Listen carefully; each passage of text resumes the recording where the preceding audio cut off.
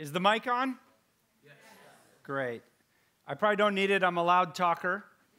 If I talk too loud, you can kind of do this. I want to talk to you today, as I understand most of you are students, and I want to talk about life at a crossroads. I sort of stole the title from my kids' high school because they're at Crossroads. But the metaphor really stuck with me because I think coming out of school, sorry, I'm messing with this because it's reverbing. Coming out of school, I think a lot of people don't really know what they're supposed to be doing. And I just wanted to give you some framework for thinking about how to make life choices. So life at a crossroads. Before giving you my personal stories, I would start by the fact that I'm a VC. I'm paid to hand out money. That makes me pretty popular, maybe for all the wrong reasons. And I know you probably have heard a little bit about venture capital. You may have seen these folks before. They run a show called Shark Tank. I actually encourage my kids to watch it. I have a 13-year-old and a 16-year-old. It just gets them thinking about the ideas that come up in business, like margin, channel, distribution, giving away equity, raising money. And sometimes I take calls in my car on the drive to school. I drive them to school every day. And I'll be talking with an entrepreneur, and I'll hang up, and my son will say, "Why didn't he take a licensing deal? You're taking too much equity." And in our industry, a lot of people criticize Shark Tank, but I think it's really helpful, even though it's not that realistic. And just so you know, for each 5-minute or 4-minute or 3-minute segment, they actually film for like an hour and a half, and they just condense it down. So they actually ask a lot more realistic questions than you get a sense of. The biggest difference between us and the guys and women that you see on Shark Tank is we give away real money. So when I wrote this deck, we had invested about $30 million in a company called Bird. Has everyone heard of Bird?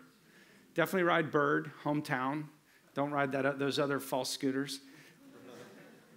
By now, we've actually invested more than $40 million in Bird. And I can answer questions about Bird. I'm going to save time for questions, so I'll answer questions at the end, and I'm just going to try to make sure I track the time so I save enough time for questions. Does anyone know GOAT? Well done. Nice. So GOAT just raised $100 million from a company you might have heard of called Foot Locker. GOAT sells hundreds of millions of dollars of sneakers now per year. I can't tell you the exact figure. It's a lot. When we invested, they had been selling 0 sneakers. In fact, their first company we invested in wasn't even a sneaker company. It was a restaurant reservation booking company. I can answer that story if you ask at the end. But by now, we've invested north of $20 million in GOAT. We also invested in another company called Ring. Have you heard of Ring? Does anyone know Ring? Okay, awesome. I bring all these companies up because they're all Los Angeles-based companies. They all have created hundreds and hundreds of jobs, millions of dollars in our local economy. When we funded Bird, Ring, they also had 0 sales. In fact, they went on Shark Tank, and Shark Tank said no. And I can also tell you stories about that if you ask at the end. But we sold to Amazon for north of $1 billion. They bought the company. We also invested in a company you haven't heard of, I'm guessing. Has anyone heard of Appeal Sciences? Oh, amazing. 2 hands went up. I didn't expect that. You're going to hear a lot about him, I hope. We met a young kid. By young, I meant coming straight out of his PhD program. He invented a way to take molecules out of the stems of plants and create a film that coats the plant.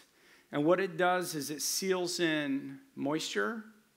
It prevents oxidation, so it prevents the plant from spoiling.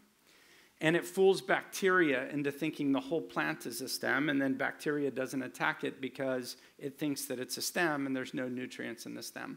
So we get about 3 weeks extra yield on crops with no herbicides, no pesticides, and no refrigeration. So you can see an example. This is a real example on strawberries of strawberries treated with and not treated with a peel.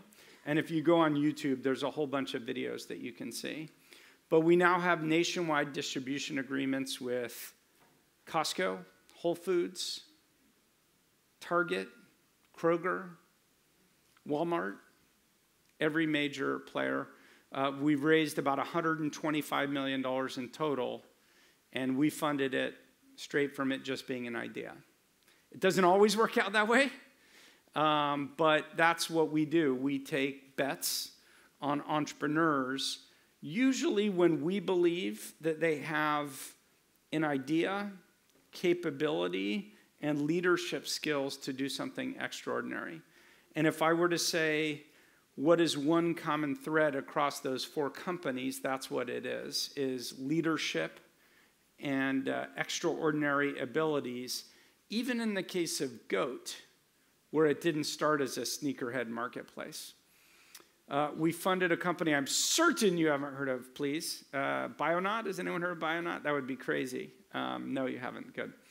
Well, not good, but Bionaut, what they've done is they've invented a way to create micro robots. So it's 100 microns small, so it's smaller than a human hair. They inject it into your body, and then they use magnets to push it through tissue. And we have 3 primary uses for it. One is microdosing of opioids with the intent of treating chronic pain where the opioid doesn't go to your brain and therefore doesn't lead to addiction. The second is microdosing of chemotherapy. So if you need to treat liver cancer, kidney, lung, ocular, or even brain in the case of glioblastoma, the solutions for releasing chemicals into your body are not very good. They have to blast your whole body. And using micro robots, we can precision deliver chemotherapy. We also believe that we can do micro extractions, so they can go to a specific spot on a tumor and begin to extract. And it's a little bit scary when you think about it, the ability to send like armies of robots through your body using magnets in a way that you can't even control. It's kind of mind-boggling. But we'll have profound outcomes if it works. So right now we're in what's called in vivo trials. So we've spent a year testing it on live animals, on rats. And we have to prove that we can draw precise shapes in their liver and then be able to demonstrate that there's no liver damage. Very promising company. If it succeeds, I think we'll have wonderful outcomes. Just examples of people who have passed away terribly from glioblastoma, Joe Biden's son, Senator McCain, Senator Kennedy, all dying of glioblastoma. And if there were easier, better ways to treat the brain and move stuff through tissue, that would be an advantage. And we also get to do some pretty cool stuff. There's a company based out of France called In Motion.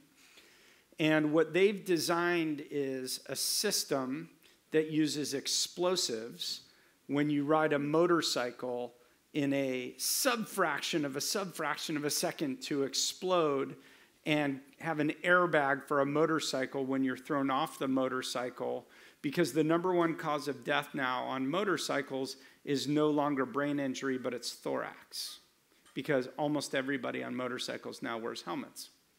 So we've had 7 high-speed accidents north of 100 miles an hour, 7, and 0 fatalities, 100 miles an hour. So they started in motorbike racing. They then developed an algorithm for street motorbikes. They're right now mostly only live in Europe. They designed an algorithm for downhill skiing. The French Olympic team wore it in the Olympics in Pyongyang. And we now have an equestrian version.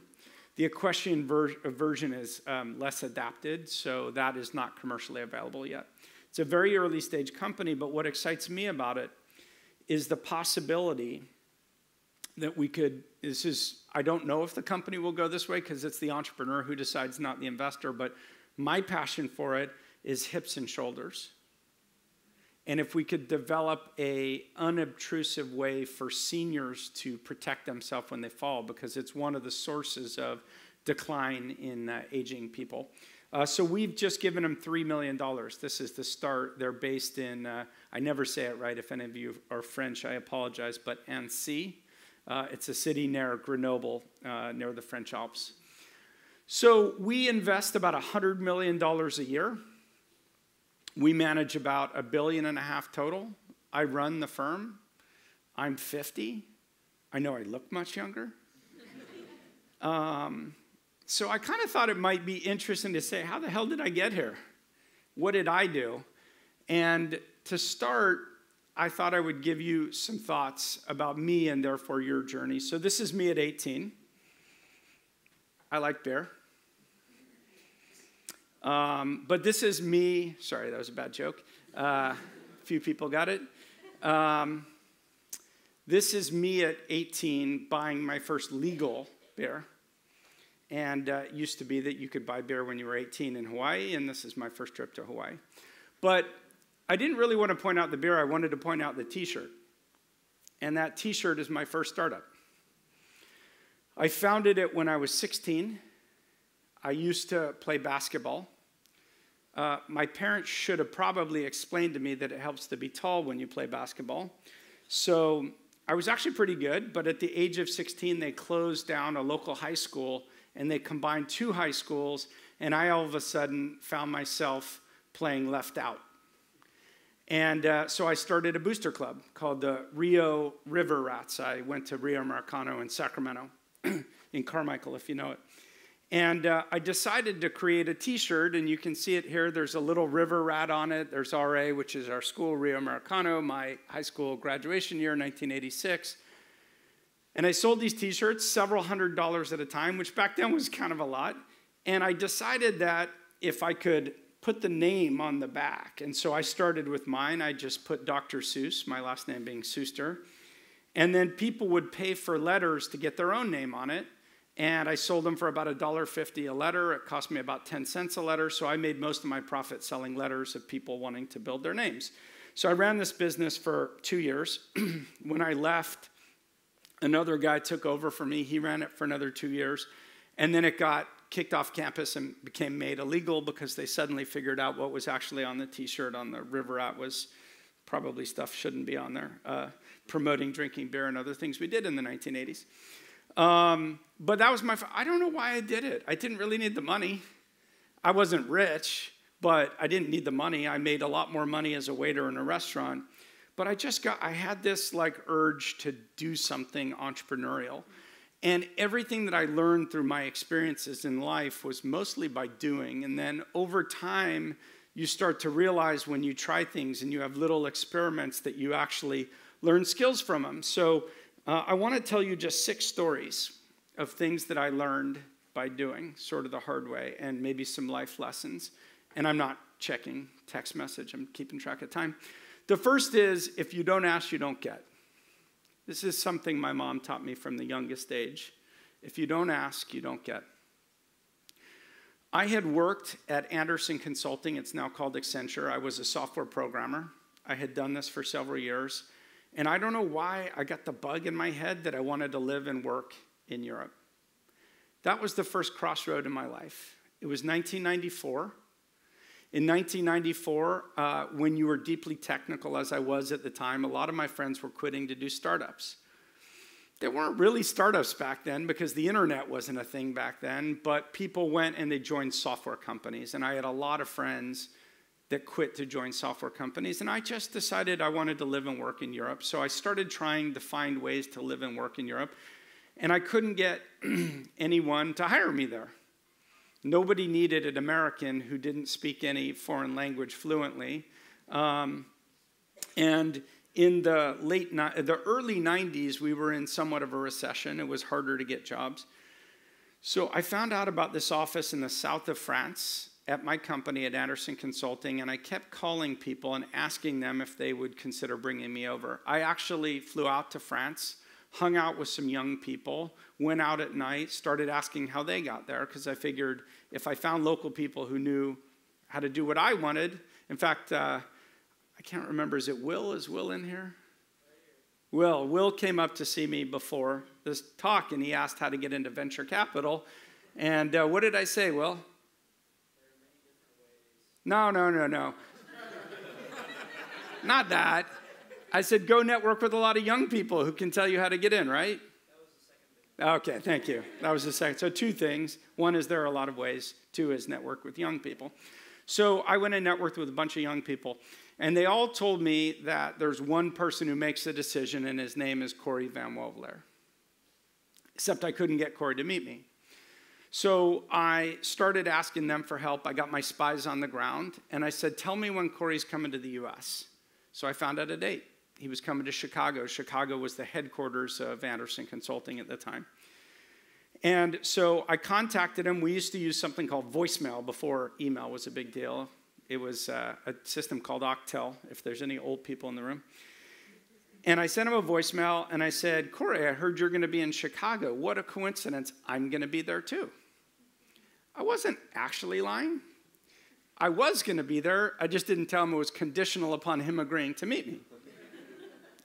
So I said, here's when I'm going to be there. I'm going to be such and such dates. I don't know. I'll make it up, September 5th, and I'm going to be at O'Hare on that day, and then I'm going to be in there. He said, what a coincidence. I'm going to be there roughly the same time. I said, well, why don't we meet at the airport? He said, great.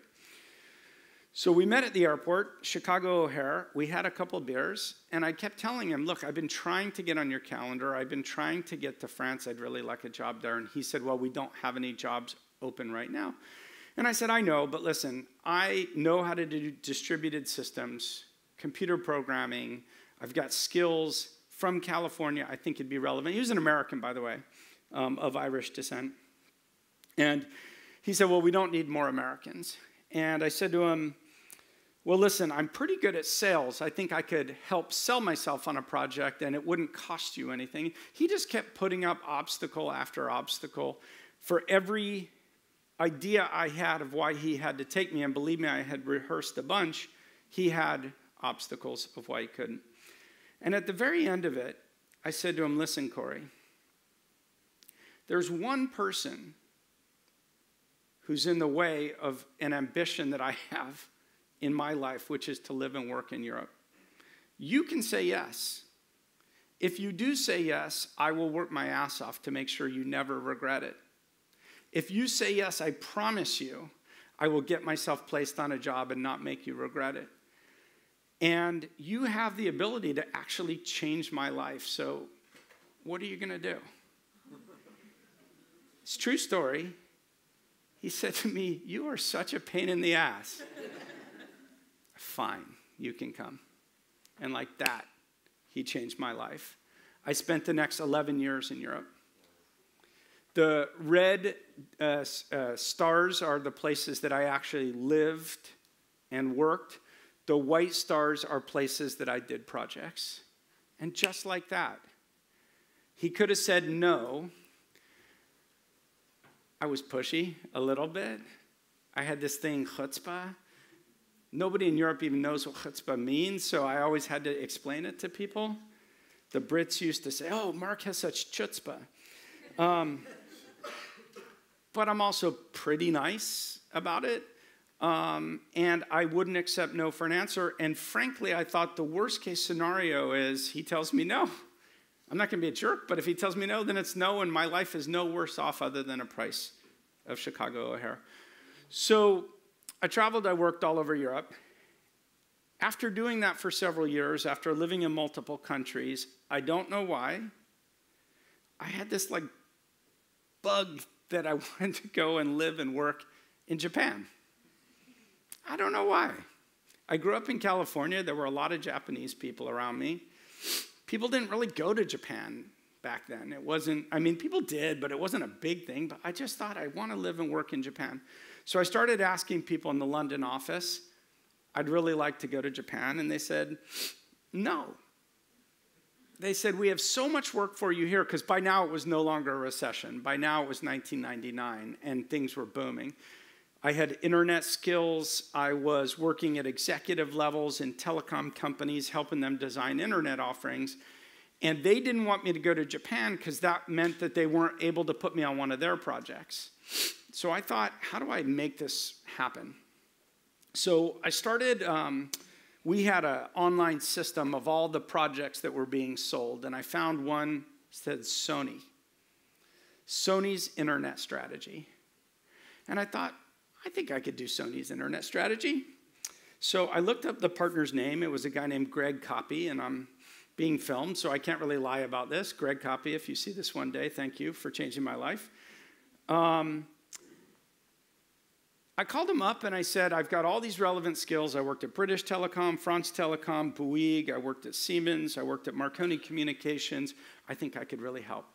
He said, God, your skills sound amazing. We have a kickoff meeting where we're trying to get the sale closed. Again, I'll make up the dates. I don't remember exactly, but call it April 5th. And he said, the kickoff meeting is April 5th in Tokyo. And we'll know shortly after that whether or not we got the project. Thanks, Greg. Hung up the phone, and I booked a ticket, and I went to Tokyo.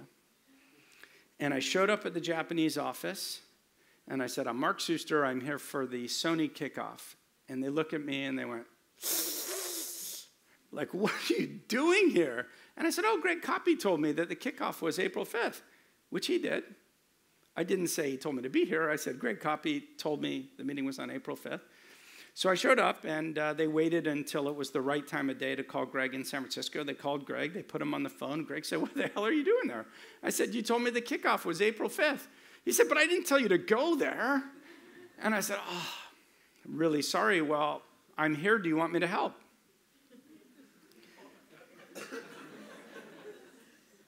I booked my own ticket on my own dollar. I promise you I didn't lie to him. If it was an error, it was an error of omission rather than commission. I just said, well, you told me the kickoff was April 5th.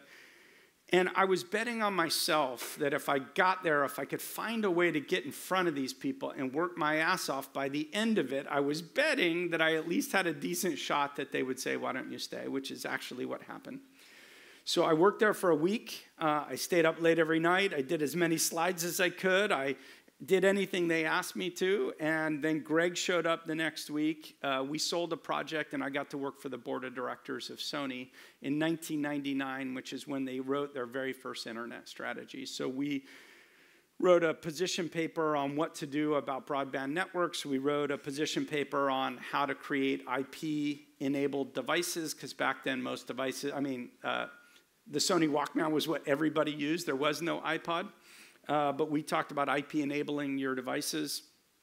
And I actually told them in 1999, which wasn't an obvious idea, that I thought they should own a search engine, and that I thought search would be the biggest metaphor for how people would discover content.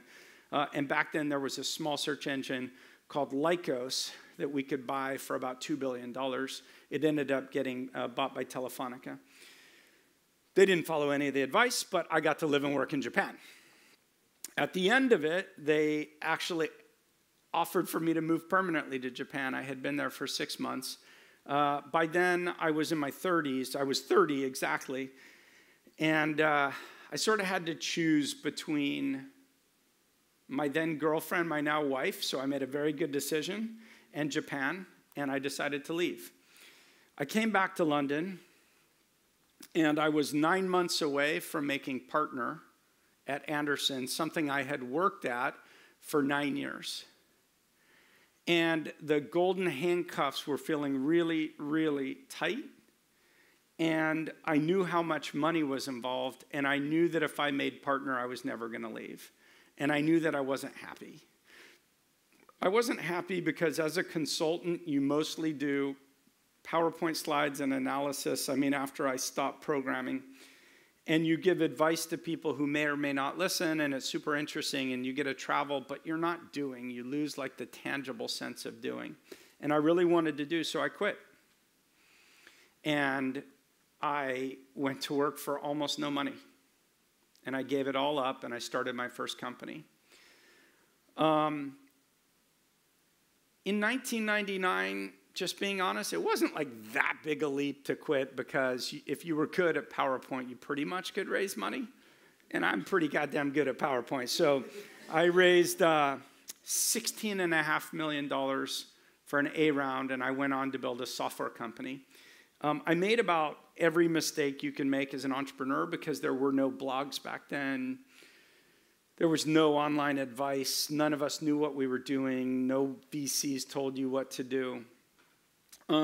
So the mistakes I made, I raised too much money, $16.5 million before you know what you're actually going to do is too much money. I hired too many people. Over the course of the next 18 months, I hired 129 people. I hired all the wrong people. I hired mostly people who look like me. A friend of mine once said it. He said, short guys hire short guys and tall guys hire tall guys. And probably also the guys part is right. We hire too many guys. And I learned over time that what you really want is a mix of people with different backgrounds and different experiences. And it turns out a bunch of type A consulting MBA types are not as good at sales and marketing and customer support and finance. So I made every mistake. We recovered from it. I went on to build a real business. We sold it to a French publicly traded company called the Sword Group. And everything I learned, honestly, I learned from making mistakes. So I have this, I didn't put it in the presentation, but I have this talk I do called Good Judgment Comes from Experience, but experience comes from bad judgment. So good judgment comes from experience. Experience comes from bad judgment. You actually have to make mistakes and do things and try. I bet on myself, which is why I learned the lessons. I mentioned before that I have chutzpah, that I'm persistent, and that I'm mostly nice. I wanted to teach you a concept I call polite persistence. If you're likable and you show up and you turn up and you're like, really? But then you're like, well, he's nice enough. You achieve a lot in life. So I remember, and I'll tell you this story in a second, but when I was fundraising for my current venture capital fund, I remember trying to get the University of Virginia to take a meeting with me for a long time, because when we raise money, we raise hundreds of millions of dollars. It tends to come from universities, from their endowments, from foundations, from big family offices like multi-billionaires, from insurance companies, from pensions, from people who have billions of dollars. They put some of it in public equity, some of it in oil, some of it in real estate, and some of it into venture capital. So they build a portfolio. I had been trying to get the University of Virginia to take a meeting forever, and I just couldn't get them to take a meeting. So I called a friend of mine. He ran a fund called First Round Capital, and he had money from them, and he introduced me to the guy who manages their money. It's called a CIO, a Chief Investment Officer, a guy named Rob Fair. And I said, Rob, I'm in Virginia for another meeting in 2 days. Could you meet? He said, I'm really sorry. My calendar's booked the entire day. Which is what everyone says when they really don't want to meet you. And I said, that's amazing. I'll bring you breakfast. What time should we start, 6:30 or 7? He gave me a 6 p.m. slot. I met him from 6 to 7:15. They did not give me money. Eventually, he got replaced. It had nothing to do with him not giving me money. But over the years, I've built a pretty warm relationship with the University of Virginia. Whether they ever give me money or not, I don't know. It doesn't really matter to me. I'm in the relationship business. I put myself out there. I build authentic relationships. If you do it for long enough and you're politely persistent, good things happen. So this is a story about how good things happened to me at my second company. So I had raised more than $60 million at my first company. My second company, I only raised $500,000. I just decided I didn't want all the money, because all the money came with a lot of responsibilities I didn't want. Early on in my journey, I landed a customer, and that customer was a tiny company that no one had ever heard of. Well, maybe some people had started to hear of, but it wasn't well known, called Salesforce.com.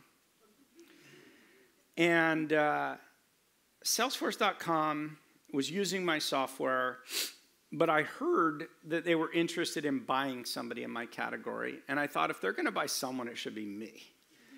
And I struggled to get them to return emails. So I would email them. I'd have to wait 3 days. Then I'd get an email back. And then I'd send them back an immediate email, and it came back another 3 days. At the time, I was living in Palo Alto.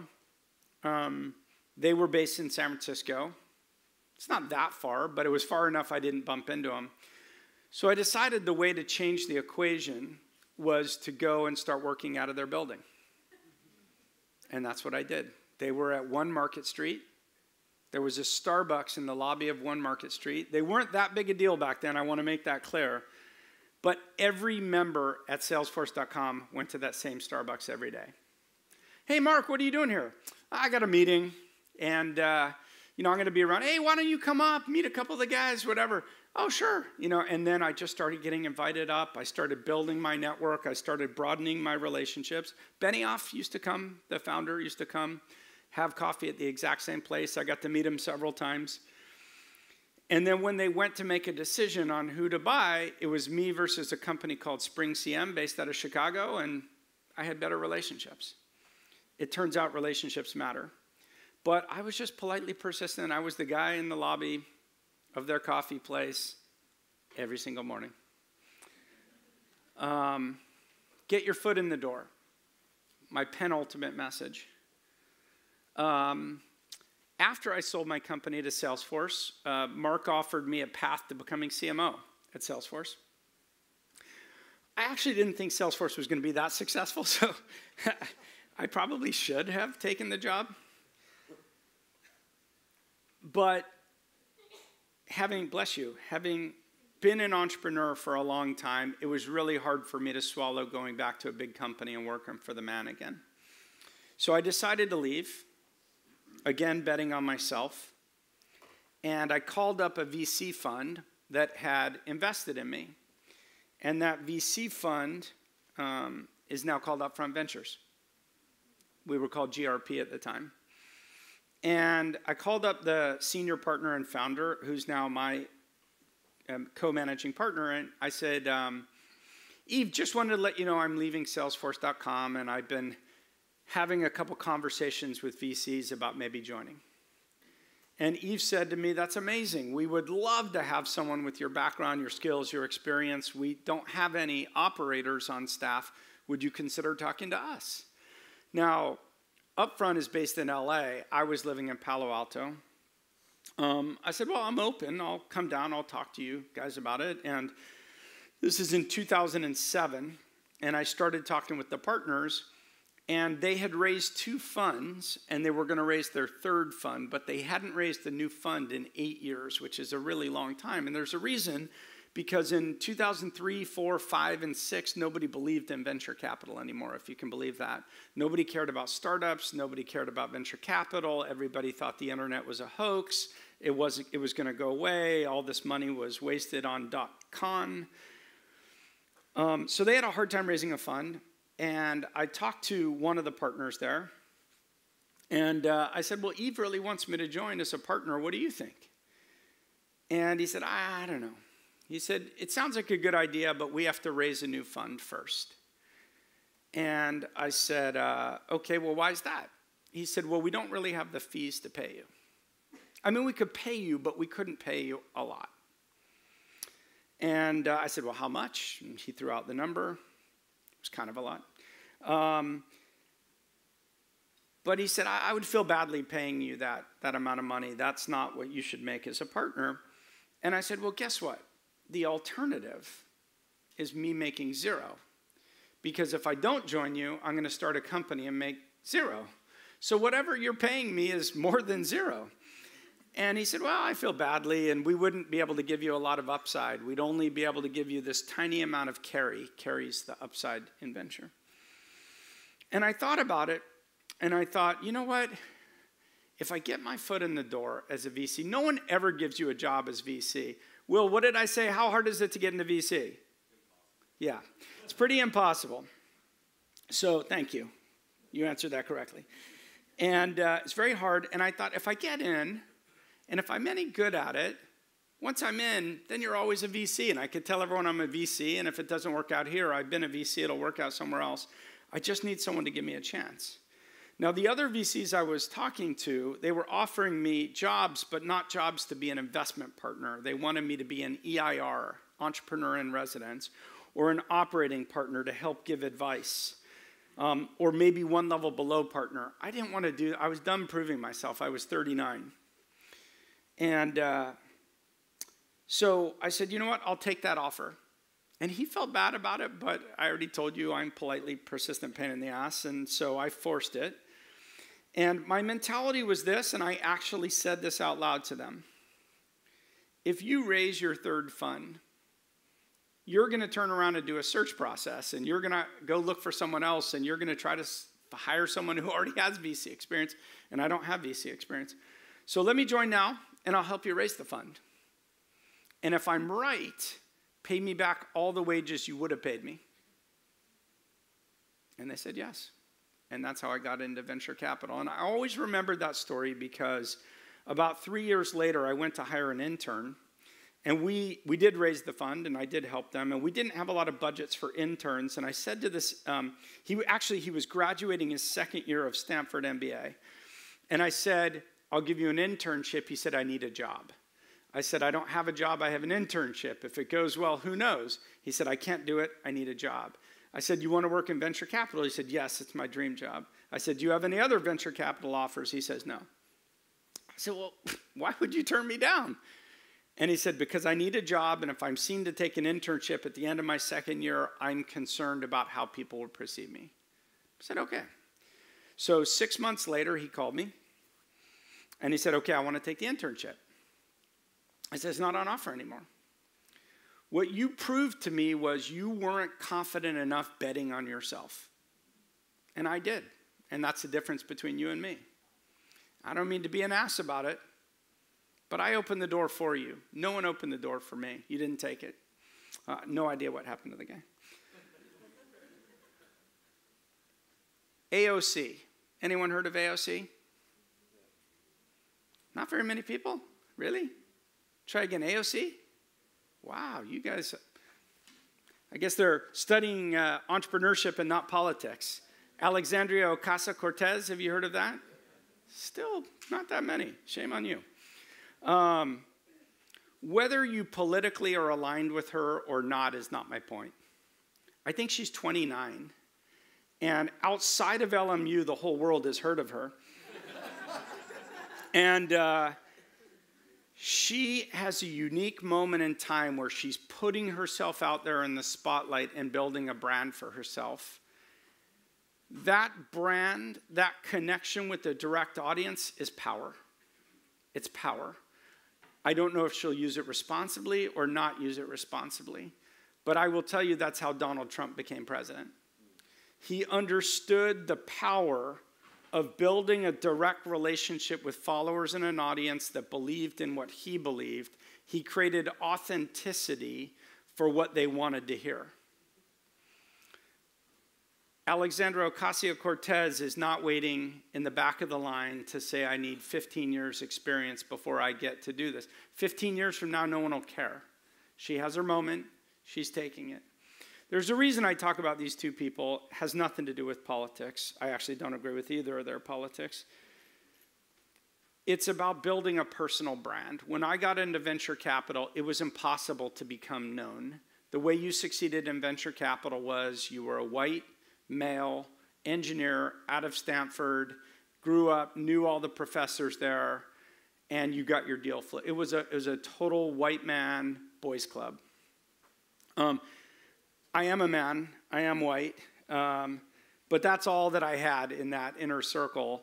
And the venture capital funds that have been around for 30 years, the names people knew. I'm not going to test you because if you don't know AOC, you wouldn't know John Doerr or Mike Moritz or any of these people. I didn't want to wait in line. I decided to create a blog called Both Sides of the Table. I decided to be public and create a Twitter handle and put out tweets. I know it's kind of obvious now. I promise you people weren't doing this in 07, 08, 09, 2010. I started going on the news, taking interviews, and very quickly built myself to be the second most read blog on venture capital and entrepreneurship in the industry in less than 2 years. And then people started associating my name with Fred Wilson, who is the guy who funded Twitter, very successful venture capitalist, and a guy named Brad Feld, because they were the only other people who were out publicly telling you how to do entrepreneurship and be a VC. And it was Fred Wilson, Brad Feld, Mark Suster. I hadn't achieved what they had. I was a brand new VC, but I knew how to anchor my brand and my reputation to other people who were doing this. I created both sides of the table. I didn't create LAVC. That wasn't what I was trying to achieve. I wanted entrepreneurs who thought, when I raise money, I want to raise money from someone who walked in my shoes. LAVC wouldn't do that. Both sides of the table would. And I started writing about life on the venture capital side, life on the entrepreneurship side. When blogging became passé, or everyone was doing it and it was harder to differentiate, I already had, I don't know, I have like 20,000 people who just read my newsletter, and I read about really boring stuff like how to run effective board meetings. But my influence, if I write about Disney, it will end up on Bob Iger's desk, because when you build a readership and you write about something, I'm one connection away from just about anybody. And it creates, what I'm competing for is share of mind. People's brains, share of mind. And how do you do that as an individual unless you're willing to put yourself out there? And if you ever read this book, Outliers, Malcolm Gladwell wrote about this topic of 10,000 hours in developing competence. Because I've been writing so much over the years, you become good at it, and you know what to talk about, how to not make mistakes, and you develop competence. And when everyone was doing that, I switched to Snapchat. And I started creating something called Snapstorms, where I would do little videos filming myself talking about how to build a brand, how to hire people, how to fire people, how to raise capital. I didn't show any cleavage. I didn't worry if my hair was messy. I'm kind of boring. And it became a really funny thing, because all these people were like, I don't know, 23, sending stuff of their friends partying. I always remember this guy wrote me, he said, I used to watch you in bed, and I'd be watching entrepreneurship advice, and my wife was looking at me like, who's that crazy white guy you're listening to? He's an old man or whatever. Because it was like so discontiguous from everything else they were doing on Snapchat, and I built hundreds of thousands of followers. My kids think it's funny, because I would go, I don't know, to Universal Studios or to a big soccer match, and people would always come up to me because they just recognized that old guy on Snapchat. But I stopped doing it, kind of dropped the mic, but it's possible to build a brand and create awareness if you're willing to start and try and learn. So those are my 6 stories. I don't want to belabor them, because I do want to take a few questions before I run out the clock. Anyone have questions? It can be on any topic right here. Going back to your go-to-best, I want to compliment your shoes. I saw them. Thank you. Very great pair. Appreciate it. So, I guess what made you believe in something that's so unique and niche as far as a resale sneaker market? And do you think it's a sustainable endeavor? What made us bet on something that's so niche as a sneaker marketplace? I bet on a restaurant reservation booking app. I bet on these really amazing product people, and the app didn't work. And my partner, Greg, was at eBay, and he said sneakers are the fastest growing category of collectibles, and eBay can't do them because most sneakers on eBay are counterfeits. So if you could solve that problem, you could solve it. So the way GOAT works is you sell your sneakers, you send it to GOAT, GOAT inspects it, verifies it, looks at the manufacturing, and if they authenticate it, they then send it to the buyer. And that's how it took off. And by the way, not so niche, hundreds of millions of sales. What else? Other questions? While you're thinking, I'll tell you a quick story about how I bought this pair of shoes. It came from a Super Bowl bet. I bet on the Rams and the Patriots, mostly because I hate the Patriots, but I thought it would be nice to bet on the local team. And the wrong team won, and I promised my partner who's from Boston I would buy him a pair of Robert Kraft Patriots shoes. They used to have a big, Patriots logo on the back. I think he's having to cut off the bit that says Robert Kraft. And So while I was there wasting my money on him, he sent me a link and said, you should get this to make yourself feel better. Yeah. Yeah. I am an Eagles fan. Born in Philly. My mom is from Pottstown, Pennsylvania. I moved to California when I was 3. My dad's from South America, so I'm a Jutino. And he's from Medellin, Colombia. He came to Philadelphia for business school, so he taught at Hahnemann. And so when I grew up in Sacramento, and back then the Kings weren't there. We had no local sports teams. So I grew up hardcore like my parents, Phillies and Eagles fan, and the Eagles won. No, they were in the Super Bowl when I was a kid, 1980. They won the World Series that year, and then we had a horrendous time until last year. So it took 49 years of pain, but they won last year. I see Villanova. Are you from Philly? Yeah. Awesome. Are you a Birds fan? Go Birds. You shared a lot about some of the big successes. What have been some of your... You shared a lot about the big successes. Yeah. What have been some of your setbacks, and how did you overcome them? I'd say almost everything I've done has been a setback. And that's raising money, I made every mistake. Everything was a setback. I talk a lot about what it takes to be an entrepreneur publicly. You need resilience. And you need ability to overcome adversity. And it'll sound cliche when I say it, but adversity is really a lesson for learning and teaching you to get better at things. And, the whole idea of startups and entrepreneurship these days is like create an experiment, test it, see what works, make it a little bit better, create an experiment, test it, see what works, makes it a little bit better. I'd say that's my whole life experience, is making little small experiments and testing and trying, but still keeping a smile on my face, and deeply ethical, but willing to push boundaries. And I know it's a really tough line, because I know when I tell the Japan story, some people just think, oh, Mark, you're a terrible person. On the other hand, I went to Japan and you didn't. And I don't lie. But I'm willing to push boundaries. And I think if you push boundaries and you test and you're like, honestly, I've done things where I'm like, God, I wish I didn't do that. But I'm also willing to acknowledge it, apologize, show humility, make it up to people. But that's kind of my life story. I don't think there's not one big arc where I can say I was so amazing at X that I put myself in this position. It really has been incremental. And I think that's the story of most people, to be honest with you. There are very few LeBrons, that are just born, whether it's your brain or your brawn, that are just born like Elon Musk, just born with extraordinary talent. There's very few of those people, and for everyone else, it's hard work. What else? Back here, Dodgers hat. Hi, my name's Jose. Jose.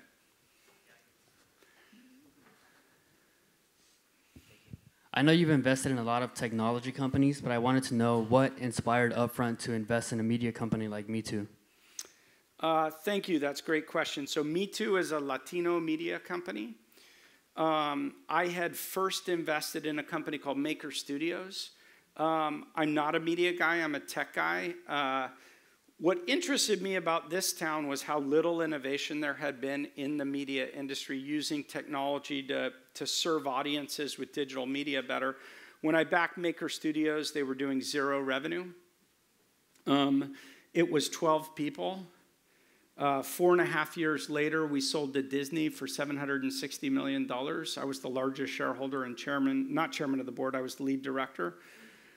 Having done that, I saw one mistake that I thought we made at Maker, which I believe the best brands serve endemic audiences, meaning we create content, an experience, or a product for a group of people that we serve better than anybody else. And Maker Studios was trying to serve everything to everybody.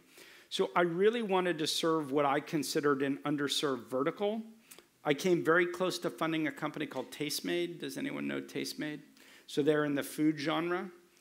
But I was super interested in this idea of Latino media, mostly because of my father's background. So I grew up in a bilingual home. I myself am not bilingual, but my father to this day mostly only speaks Spanish. I grew up with weird music, weird food, weird cultural stuff. If you've ever seen, I think it was the Joy Luck Club. Did anyone see that? and they talk about the unique experience of wanting to feel American, wanting to throw your roots behind you and pretend like you're like everybody else, but secretly you're not because you eat empanadas or plátanos or, you know, this weird shit. That's my life experience. And I look around and there are no Latino directors, actors, writers, no media authentically speaking to that audience. And I think that opportunity exists. I met a team of people that I thought had unique experiences to build that. We went like this, and then we kind of went like this. And we're now in our kind of second arc. To this day, I think Latinos, about 70, I know it's not a single demographic in the U.S. because it's broken down by, by country, by background, but about 17% of the U.S. And in terms of media representation, like 2 to 3%. So I think there's a really big opportunity, multi-billion-dollar opportunity there. We made some mistakes in serving that, but I still have the aspiration to do that. So that's really what drove me, is personal experience and a belief that there was an untapped market. And the way we're trying to fulfill that is moving away from advertising and more towards building authentic products for people. And we're focusing more on Mexican Americans than trying to be broad for everyone. So we launched a product called... let me just think of it for a minute. It's called Barrio Box. And so we're trying to create unique physical experiences to differentiate ourselves so we don't have to rely on advertising. One more question? Two more questions? Last question. Okay, right over here. As an entrepreneur, yeah. What's the most trying point in your career, like the all-time hardest? The all-time hardest moment as an entrepreneur is the question. And I know without even thinking about it what it was. In late 2000, we were running out of money. And by then, the bloom had already come off the dot-com rose, and no one was able to raise money. And I was feeling the pressure, so much so that I was having stress problems. I was seeing a doctor. I thought I had heart problems. I had 129 people's lives that I was responsible for. We had about 30 contractors on top of that, so about 159 people. And the hard thing about being an entrepreneur is from day one when you raise money, there's a clock ticking on your death. You raise 18 months cash, you're 2 months in, you're 16 months away from being dead. And every month that passes, you feel that sense of impending doom. Believe me, if you talk to any entrepreneur, they feel it, but you can't show it to anybody else because you can't show up at the office and tell normal people like, oh my God, I'm so panicked, I don't know if we're gonna survive. I have people come to me and they say, I'm thinking about taking a mortgage out, what do you think? I'm like, bad idea, terrible, don't do it. But I don't say that, I say, I like the flexibility of not being locked into a mortgage. It's like absorbing stress. And so what I decided to do was to merge with another company, which is a terrible idea, but I didn't know it back then. I found an Israeli company. My company was called Build Online. They had a company called iScraper. And I decided if we merged the two companies together, we could each cut 50% of our costs. And I could take their investors and my investors, raise more money, and become the winner. And so my investors were Goldman Sachs, Bank of America, but also some VCs across Europe. Their investor was a very big private equity firm called Apax Partners. And we did all the plans. We worked on it for weeks. We did a combined business plan. I presented to their team. They presented to my team. I canceled vacation with my family. I wasn't married yet, but my mom had organized for us to go to Hawaii for Thanksgiving. I didn't go. I, just literally had nothing but getting this done. And about 3 weeks from close, I even remember the names. It was that devastating. This guy, Metin Negrin, called me up and said, we're pulling out of the deal. And I said, what the fuck? What do you mean you're pulling out of the deal? He said, Apex decided to fund us without you. They were playing us. They figured that if they ran us all the way to the very end and we ran out of cash, they could pick up our assets for free. Yeah. Welcome to the world. I remember the name. So with 3 weeks cash left, there's nothing you can do. So I did pull my executive team together. We went to a pub. It was 10:30 in the morning, and we started drinking pints of beer. Did I mention I like beer? But in all seriousness, it was England. It was more a part of the culture. And I literally sat everyone down, and I said, we're going to go bankrupt. We've never been through this before. I've never been through this before. Let's plan out how it's going to work. By then, you know, I was on my way to being engaged to be married. I was a failure. I was thinking that my wife's family is going to think what a fool she is. But all I just kept thinking was, how do I protect these people, protect this job, protect this company?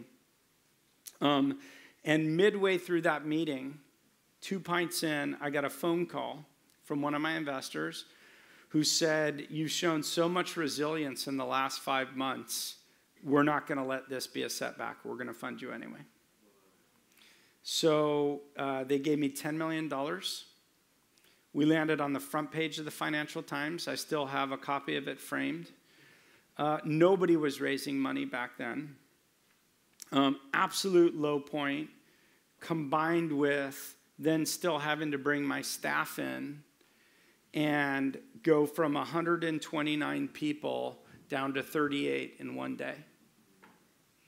Looking at people cry, grown people cry, losing their jobs, feeling devastated. But I knew the 38 people that went into the boat were actually going to go on to build something of substance. And if we didn't do it, we were all going to slowly die. And that was like a really terrible moment.